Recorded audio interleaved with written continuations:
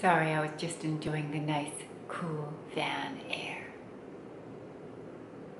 Anyways, hi everybody. It is day 4 of the vlog every day in August, or my 30 days of painted elephants. I'm on day 4 and I'm loving this process so far. And I'm in love with this new elephant design that I've been playing around with. And I'm going to jump on in and do a similar style of that in terms of the layout of the painting, but I'm gonna switch it up and I'm gonna move on to some watercolor.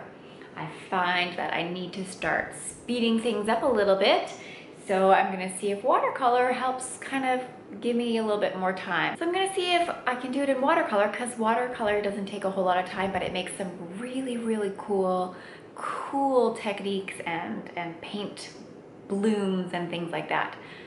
I'm not gonna lie, I've never done anything like this before, so it's all gonna be new. So I'll pop in every once in a while and tell you what I'm learning and how things are going.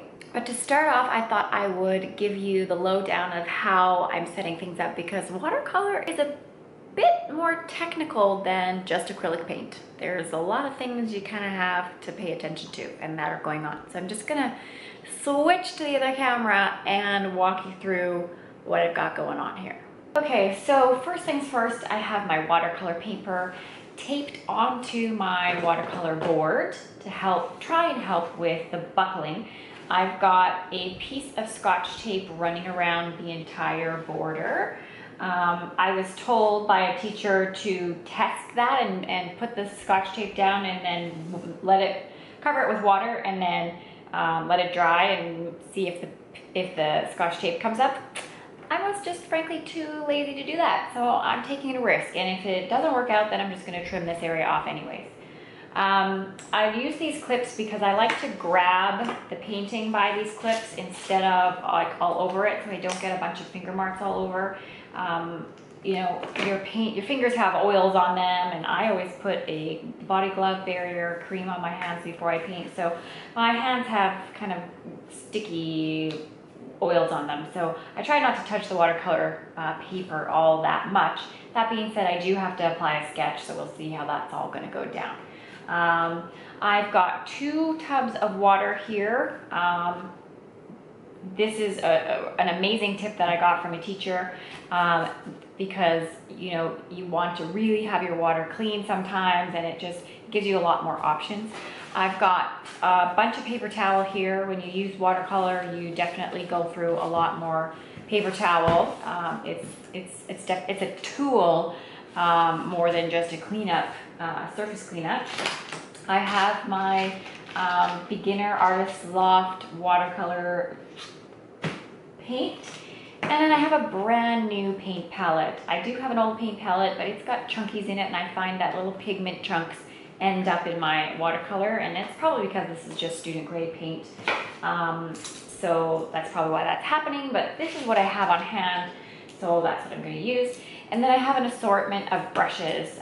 Like I said, watercolor can be a little bit of a technical kind of art. So I've got a 0.5, I've got a 4, a 1/2 inch, and a 10. So to be honest with you, I have no idea what any of that means, but that's what I'm using. I don't imagine I'll use this one too much, but this one is a very sought after watercolor brush. And I never put these watercolor brushes in with my tub of brushes.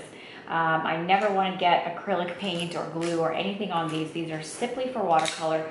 So I make sure that when I dry them, I pinch them so that they keep their nice tips. And then when I store them, I actually store them like this in my little box, and everything's hunky-dory and everything stays all together. So that is my supplies for the day.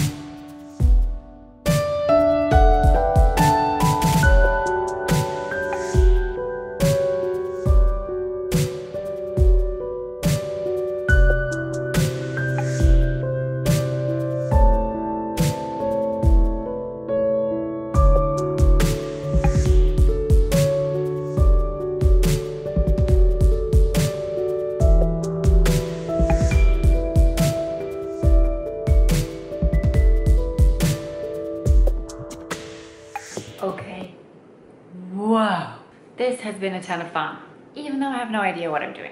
But I love where I'm at right now. So in the terms of the way that I like to paint to make the wrinkles on the elephant, making the drips, watercolor is perfect. You literally make a water line and then draw the paint line at the top, and then the paint just drips into those water lines, and I just think it looks amazing. So I think I'm at the point right now where I have to let this bad boy dry, and that is the frustrating part about watercolors, is you have to be patient and let things dry.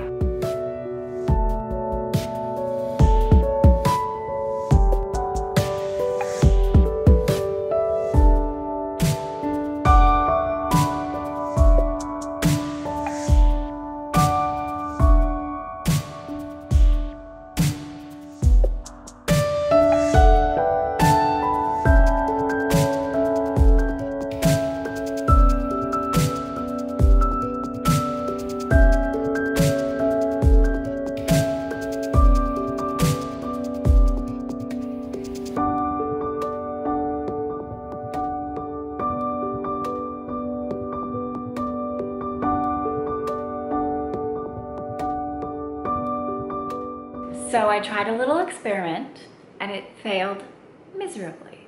Elephants' trunks have wrinkles going down, but they also have a lot of wrinkles going across. So as you just saw in the video, I attempted to do the across wrinkles and I just wrecked it all. So, but I am not giving up. I just need to let it dry. So I am absolutely loving this area right here. This is exactly what I have been going for. So I'm gonna be able to get back to this place, but I have to wait for this area to dry. This is where I just sprayed and tried to run it this way, and it didn't work at all. But I'm not giving up yet. So I have no idea what's going on with the ear. Yeah, I just don't know. I think I'm just gonna let the whole thing dry one more time and go on from there and then see what happens.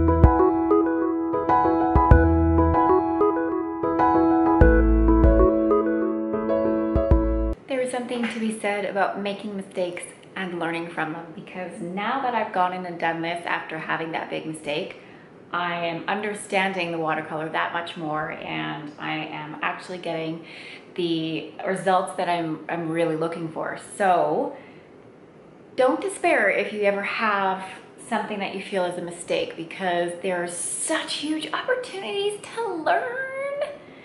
I'm not gonna hold it up for long because it's still very wet, but I just wanna show you how happy I am with this area right here. This is exactly what I was trying to accomplish with these blooms and the blending and the mixing of the colors very organically and gorgeously. I'm gonna take some photos of the area that I'm loving right now so that you can get a really good idea of what's going on here with these beautiful colors. And I have to say one thing.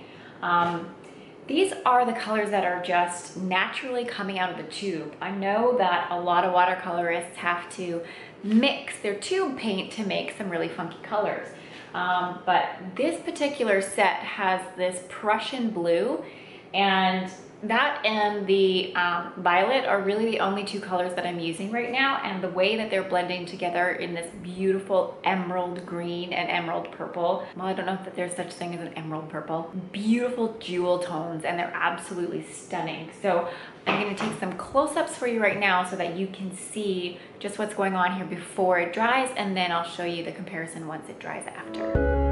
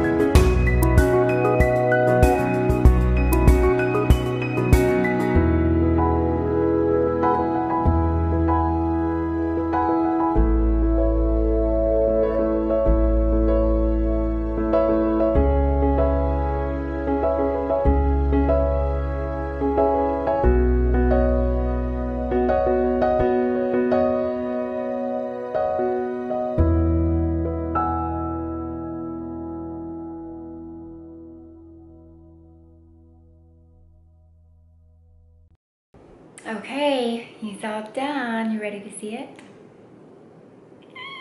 There he is.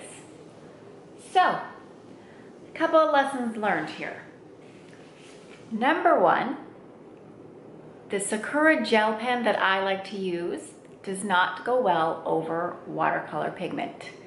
You can see on my hand here, I've got all these little white squiggles. That was from me having to rub the pen into my hand to get the pigment off. Sorry, my husband just walked by the door. And the other lesson I learned was that when I pulled the tape away from the edges, you can see here that I have these really pretty edges. On the top, I didn't go all the way to the edge of the tape with watercolor.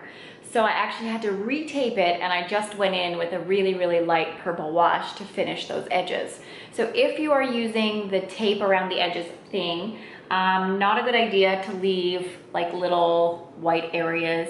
I thought it might look cool, but it actually just looked unfinished. So I had to go back in and tape that up and finish him. But all in all, I enjoyed the process. It was a lot of fun, but it really wasn't that different from acrylic. I will attempt some watercolor in the future because I do believe that watercolor can be a very quick project, but just for this particular one, it just wasn't as fast as I had expected. But I think at the end of the day, I'm really happy with the finished piece. You guys comment below and let me know if I helped you learn anything or what you think of this particular elephant here. And of course, if you like the video, please give it a thumbs up. And if you want to see tomorrow's elephant, be sure to subscribe. And of course, follow along with the hashtag 30 Days of Painted Elephants on Instagram. This is day 4 of my vlog every day in August project, and so far so good. I hope that you guys are enjoying watching the videos as much as I am enjoying painting them along with you. And thank you for coming on this creative journey with me today. I kind of was in uncharted territory and it was a lot of fun, and if I helped you learn something or if you learned from one of my mistakes, please let me know in the comments below. I would love to get your feedback. Thanks so much, and we'll see you tomorrow.